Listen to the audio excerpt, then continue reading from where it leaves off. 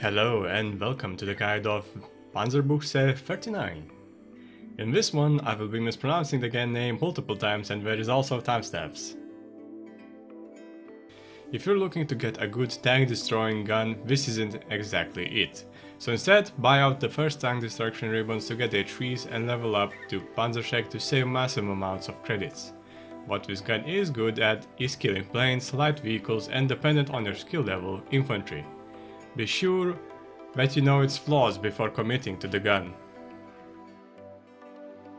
The build that I would actually recommend is match sights, and that is it. That is because as an anti-tank gun, Panzerbüchse is not exactly great. Since it's a single shot rifle, the recoil doesn't matter, which means the spring is useless.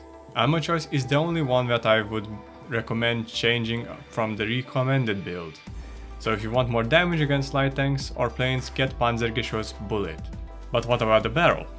Barrel makes changes to the damage over range, but the gun already has so much damage that it doesn't make a difference against infantry. So against infantry, just get the sights. Stock bullet is 1.32 credits per shot and match sights are 16.8. The gun itself costs 1.98 credits per shot. And in case you're wondering, the SMK-H is 3.2 credits per shot and Panzergeschoss is 5. So relatively speaking, this gun is very cheap to maintain, considering it's hard to use up a bunch of bullets because it's a single shot gun. If you're hard pressed for credits, running it stock is also an idea. The reason why I don't run any RPM mods on the gun is twofold. The first is that the sway increase is actually a bit of an annoyance. And the second being that the gun barely gets any improvement in reloading speed. So I would advise against running it, since after comparing back-to-back shots, the difference between the best trigger and no trigger was barely 2 frames, which is 34 milliseconds or so difference. Heavy spring on the other hand does actually lower the recoil, but I wouldn't exactly call it useful considering it's a single shot rifle. And the reload difference is a bit bigger, of course. So we don't officially have the stats released by Reto, but considering that the cost and penetration is pretty much the same as the Soviet PTRD counterpart, we can assume it's close to the same values.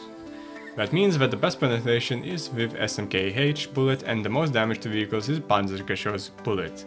Now since your targets will most likely be light armored vehicles and planes or infantry, stock should be enough for that. But if you are planning to ignore infantry, well, Panzergeschoss bullet is nice for added damage compared to stock, for shooting tanks or planes.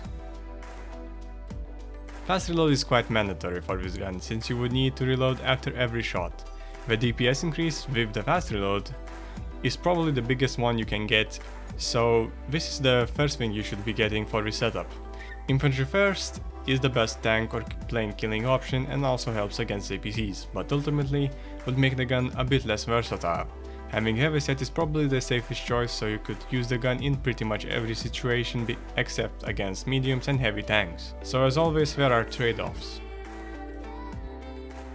Panzerbüchse is an anti-tank rifle, so obviously it can dispatch of tanks, but different to PTRS it takes longer to do so, which makes it less viable. Lights from my testing can be killed in 4 shots, although 3-shot kills are possible.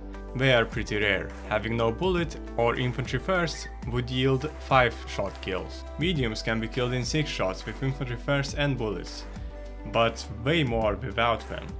Heavies I would recommend avoiding at all costs, instead just use HVs or Panzerschreck. Because with Panzerbüchse it will take way too much time, which means you will be picked off by a guy, or the tanker himself will manage to get you.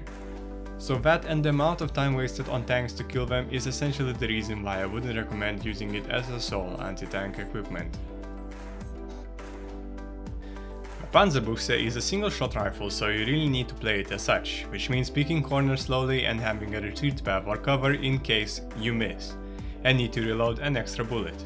Also, the gun is massive and gets stuck over doorways, which makes it so you can't instantly shoot it. To get around this, you can look at the ground, but it would require pretty good aim to still get the kill once you snap back on him.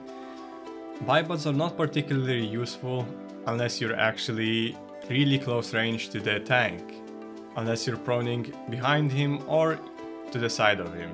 Against infantry, you will get sniped if you're using bipods, so keep that in mind.